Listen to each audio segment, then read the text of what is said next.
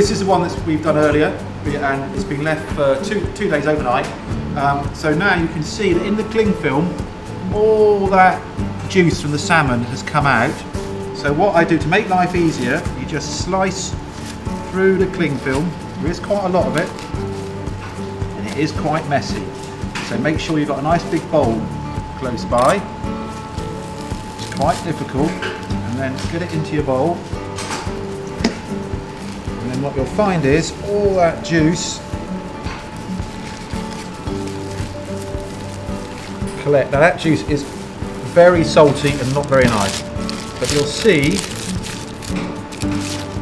the salmon is now quite a different colour. So the next stage is I'll go and wash this off in the sink.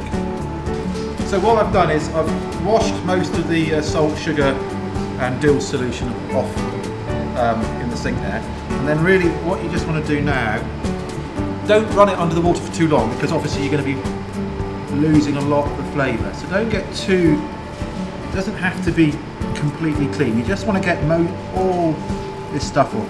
If you use a cloth like this, it's better. If you use the paper towel, it can leave a bit of paper behind, but just the last bit, all you want to do is just pat that dry and just make sure you don't leave any paper behind. So it has become quite sticky, and now that is ready for slicing up. It will last for about 4 to 5 days in the fridge because it's now cured. Obviously you can freeze it.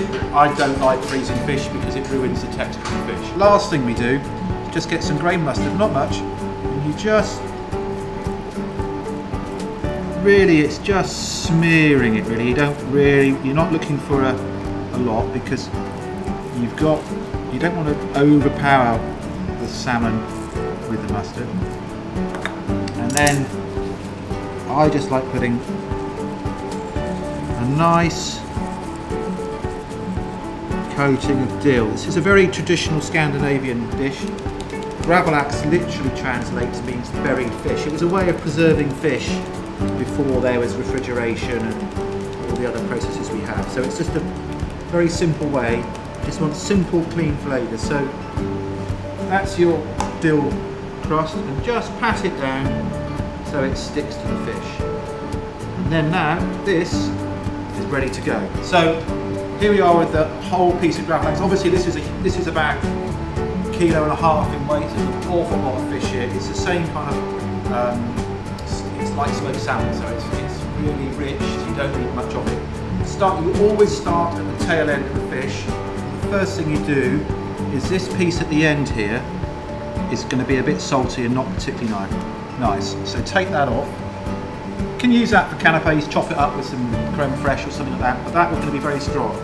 And then what you want to do is just very gently run your knife, and then you get to the end, and you don't go through the skin, you just take it down, twist your knife, and therefore you're going to get these lovely pieces of Gravlax.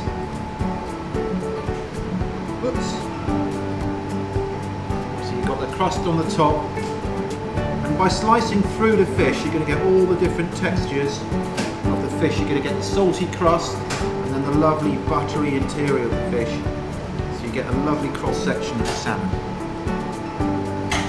And it's always nicer if you do it to order rather than doing lots in advance.